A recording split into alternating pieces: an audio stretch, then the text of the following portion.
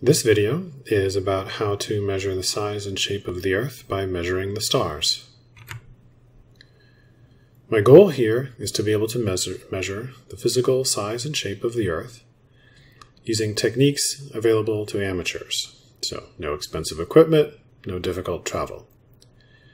The reasoning behind the technique should also minimize assumptions, and we should list and verify any assumptions that we use.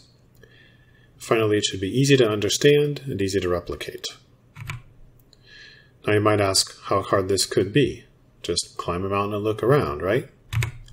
Well, one problem is that air bends light. We can see in this time-lapse video from skunkbayweather the way the far shoreline compresses and stretches during the day because of refraction of the light as it passes through the air. That refraction is caused by differences in the temperature at different locations and at different heights above the water.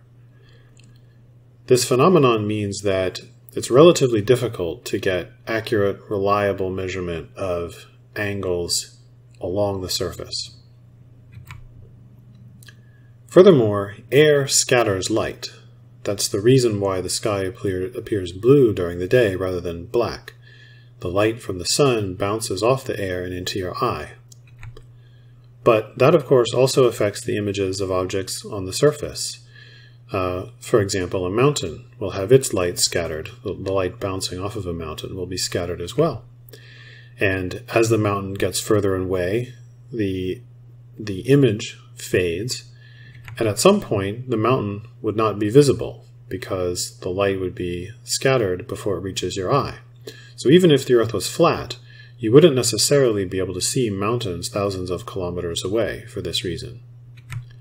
And finally, if in fact the curvature of the Earth is positive, then at some point it disappears behind the horizon, again making it difficult to determine the overall size and shape through direct observation.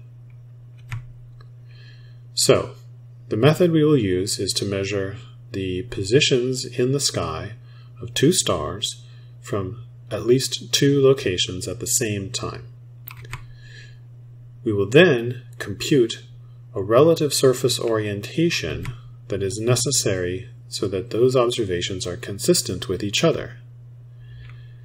And from that relative orientation, we will then compute the curvature and therefore the radius, once we also know the distance between those two locations. So how do we measure the positions of stars in the sky? We use a coordinate system called elevation and azimuth.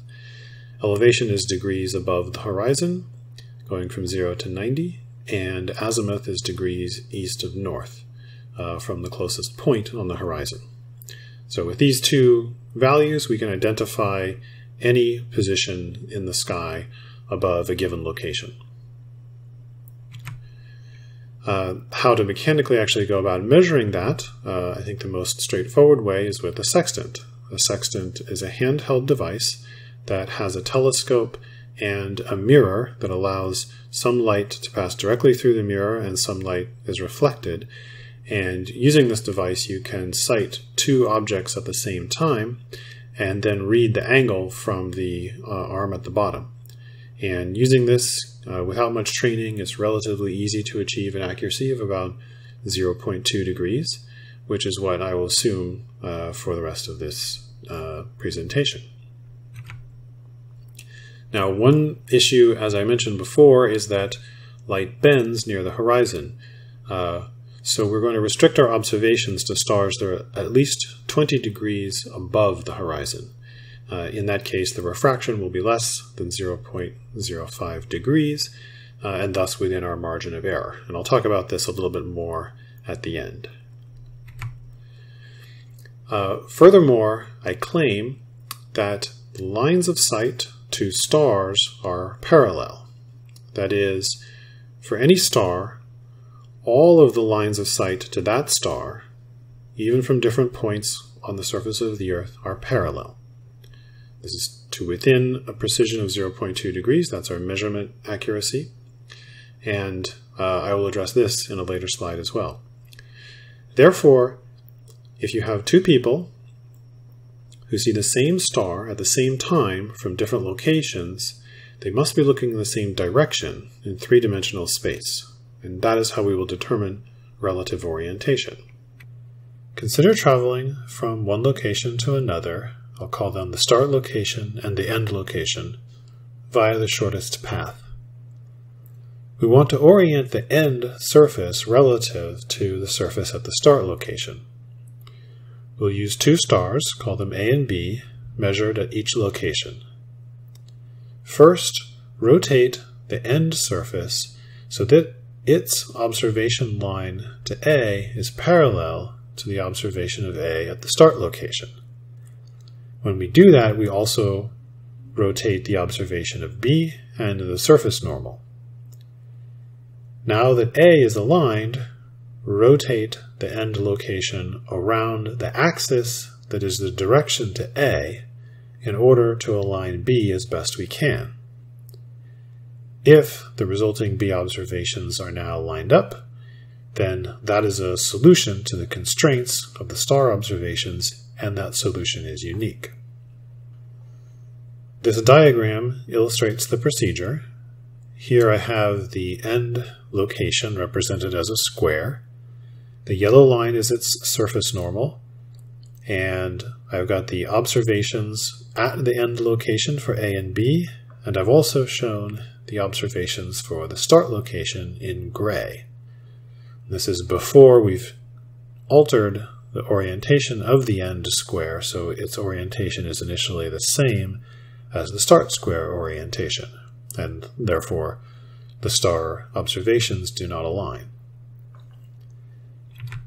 First thing we have to do is rotate in order to align the two observations of A. Once that's done, we perform a second rotation around the line to A in order to align B.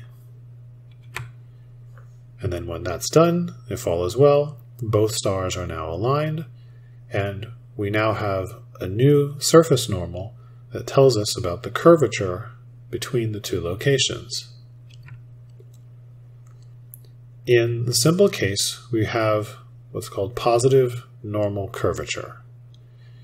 To calculate that, you simply calculate the angle through which the surface normal was rotated, determine what part of a circle that is, and multiply by the distance to get the circumference of curvature. The radius of curvature is then the circumference divided by 2 pi, and the curvature itself is 1 over the radius. If the angle is 0, that means the surface is flat. There's no normal curvature. It's also possible to have negative normal curvature, which is what happens when, as you travel along the surface, your feet move faster than your head. Alright, now I want to demonstrate using the procedure I've just shown to reconstruct an entire Earth surface. So here I have a virtual three-dimensional coordinate system, and I've placed in the middle a square representing 1,000 kilometers on each side of the region near California. And I have real-world astronomical observation data for 2 stars, Duba and Betelgeuse. So this first square acts as my origin. It's simply placed in this location and it won't move. Now I want to create a second square, and I'm going to go 9 degrees of longitude to the east, which puts us someplace in Utah. This is the Great Salt Lake. And I've drawn here in gray, the observations to the stars as they were in California, and in white, the observations that are seen in Utah. And they do not match because the Utah square has simply been placed with the same orientation as California, as if the surface were flat. So I will now use the procedure I just described to align them. First, I do a rotation to align Duba, then Betelgeuse isn't right. So I take the Betelgeuse observations, project them into the plane perpendicular to the Duba observations, calculate from them a rotation to perform that will preserve the Duba observations, and perform that rotation. Now both stars are aligned. Duba here is pretty much exact. Betelgeuse is around 1 arc minute away. These are in degrees, showing the deviation. The reason is because the data I'm working with is only accurate to around 0.2 degrees. But we've now aligned this square. The surface normal has rotated with it, and we can already see that we have positive curvature between San Francisco and Utah going east from San Francisco. So now I will place another square. I will again go 9 degrees to the east and follow the same procedure. Calculate a rotation, do it, and then a second rotation, perform that. And now we've aligned both stars. We've got a new surface normal, and we can see that the curve continues. So now what I'm going to do is place a few squares without showing all of the steps, just have the computer do all of the rotations automatically.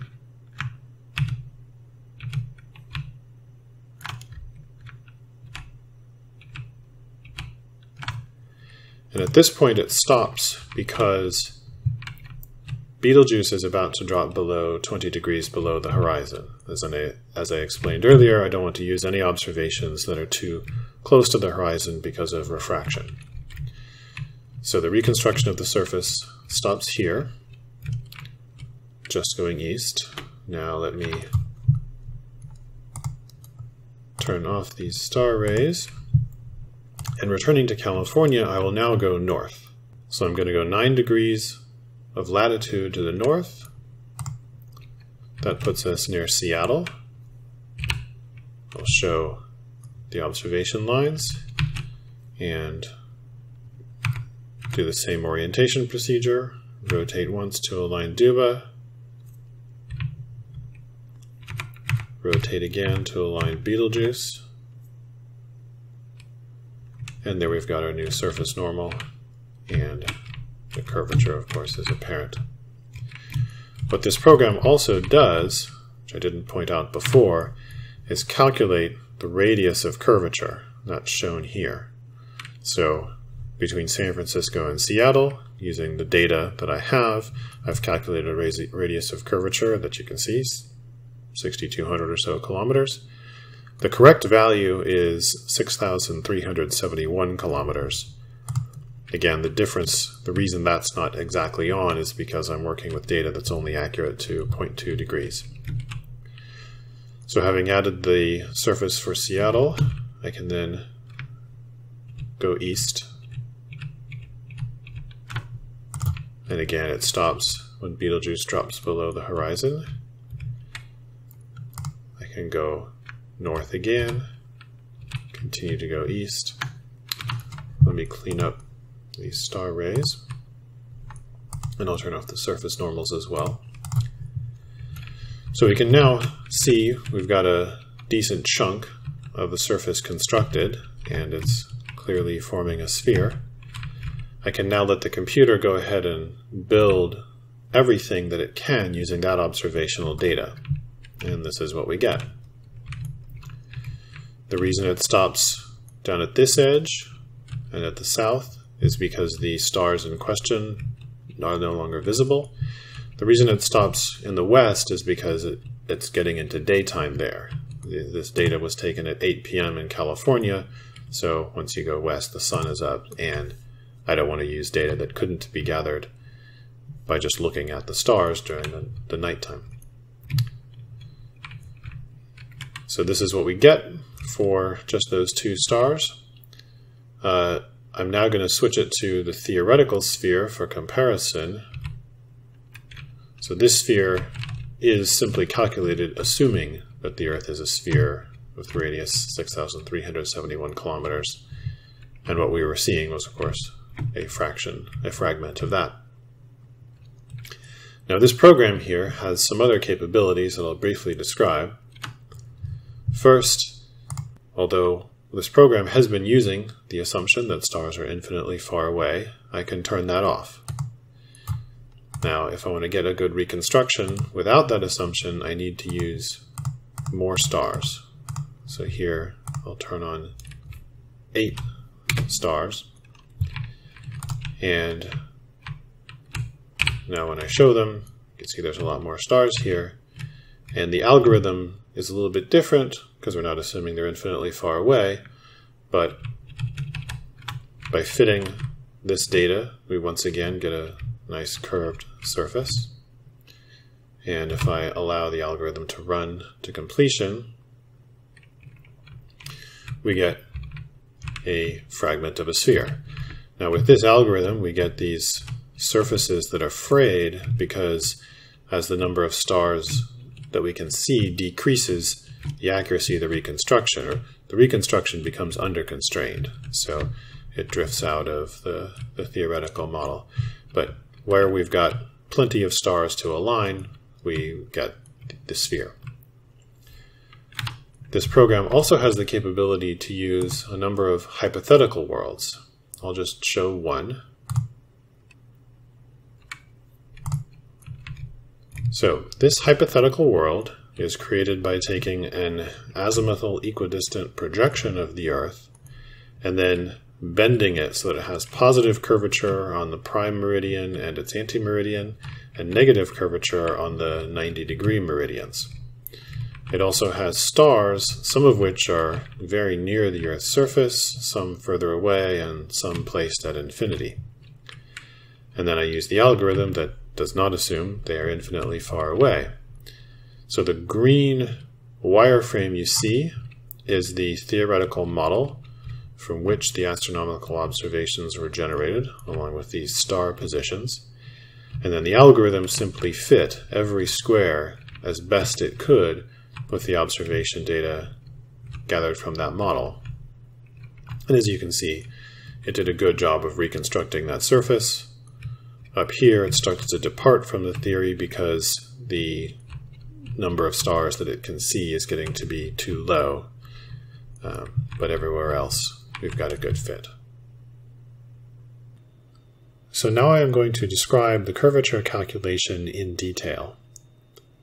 It takes as input 11 parameters. We have the azimuth and elevation for each of 2 stars at each of 2 locations. We have the distance between the 2 locations along the surface. And then we have the travel headings.